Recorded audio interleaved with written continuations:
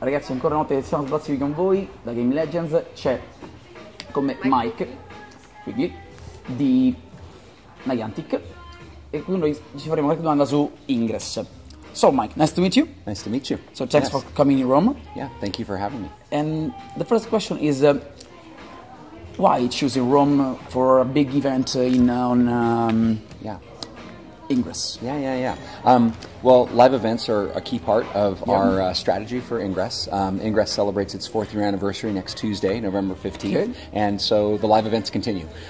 This is the end of our Q4 event series, and actually for the year. It's called Via Noir. We're moving the events back to be more late afternoon and into dusk because there's kind of a theme of light and dark in the storyline right now, and so we thought that would be appropriate to be in the streets of beautiful cities like Rome, Seoul, South Korea, and Chicago, Illinois, among others, for this final weekend event. And so why Rome? We have a real big player base in Italy. We are very happy to be in cities like this because they're walkable cities, lots of history, a lot of culture. You know, you're familiar with the fact that the locations in the game, portals, which agents battle over, usually are places of historical, significance, cultural relevance, creativity, and Rome is just quite flush with them, obviously. So we're excited to be here, and we think it's going to be a great day tomorrow. We'll have several thousand people out and about with us tomorrow to figure out who wins Via Noir. Okay, and how is going to war? That's why what I want to ask you. Yeah, so the gameplay rules, they're published and all the operators are familiar with them, but it's basically a mix of controlling different clusters as well as there's a hybrid gameplay, so there's also going to be shards that you have to control. So it'll be a nice mix of gameplay, and we're excited to see which team comes out on top between the Resistance and the Enlightened. Okay, and back to the stars. I mean, how do you thought about Ingress? I mean, you are, for example, 3 years ago. Yeah. And you think about a new game with augmented reality. So how you think about the game? Yeah. It's funny, the main mission of Niantic is actually adventures on foot with others. So at the core of what we're doing, we're trying to get people to explore and discover their neighborhoods, their communities, and their cities. We're trying to get them out and about, get them off the couch and out and having being able to discover things in their cities. And third, and more importantly, having a real-world social experience, like doing it with friends, having a shared experience. So that mission, you didn't hear us say, or we don't say that it's specifically an augmented reality mission. However, given those three things that we're trying to do, AR and what we kind of consider light AR at this point, it really is part and parcel with what we're doing. So the great thing about AR is that when we are trying to encourage people to go out and about and control territory, portals and Ingress, it's nice to have the digital overlays on these amazing places, statues, murals, places of historical significance, that, if you're on one team and I'm on the other, that we can battle for control over. And so AR does play a role there. We're fortunate that the computing power in mobile devices today allows us to do this without having to wait for expensive peripherals or other, devices and that sort of thing to come out. So, in that regard, we have a nice base offering. That said, I think some of the early steps that will be taken beyond the phone include wearable technology. So we made did some early experiments with Google Glass with our field trip app. That's what I want to ask you. Next question. Oh, sorry. But you think about AR, and we did an early integration there, and even though Google Glass didn't have the commercial performance the company was hoping for, there's a lot of great lessons that we got from that. You may also recall we did an early integration with Ingress on Android Wear, the V1 of the Android Wear devices, the LG and the Samsung watches. And that was nice for us because it wasn't just about notifications, which a lot of apps were doing, just notifying you, but there was gameplay. You could hack a portal and do other game actions.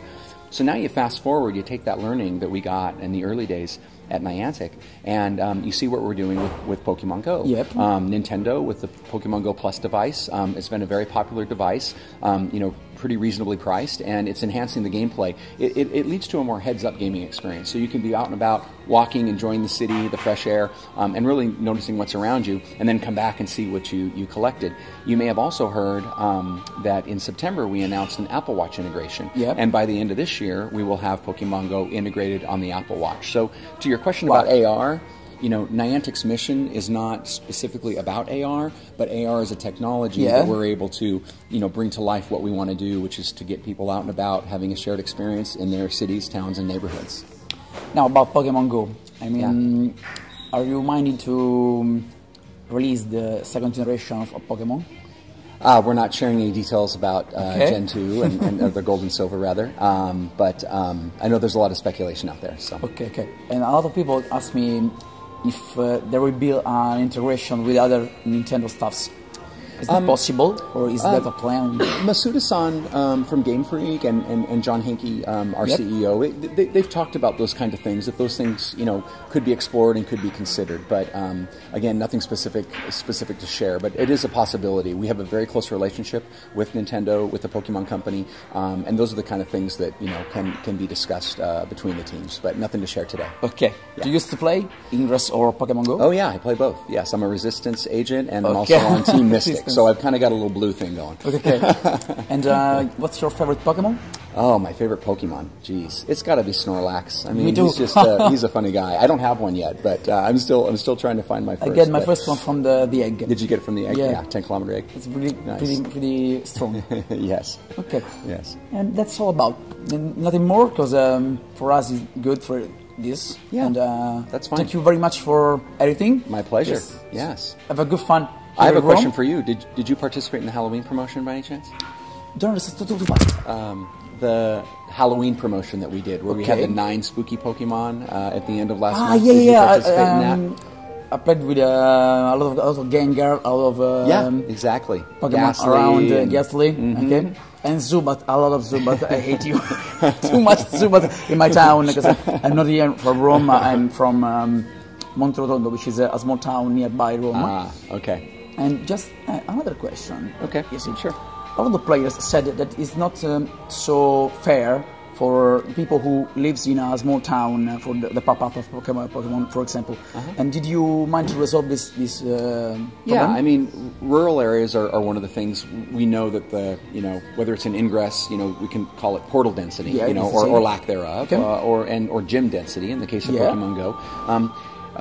Those are lighter, partly because there's just less absolute types of locations for us to be able to integrate into the game. But it's a focal point for us. We want to try to make sure that the game, obviously in major metros, it's a more natural fit for us, just because there's so many types of locations with public artwork and trails and parks and things like that. But we know rural areas need more things to do, and that's definitely something that we're trying to make better. Okay, thank you. Yeah, you're welcome. Thank you so much. Ragazzi, tutto quanto per adesso, ci vediamo alla prossima intervista. Un saluto da Game Legends.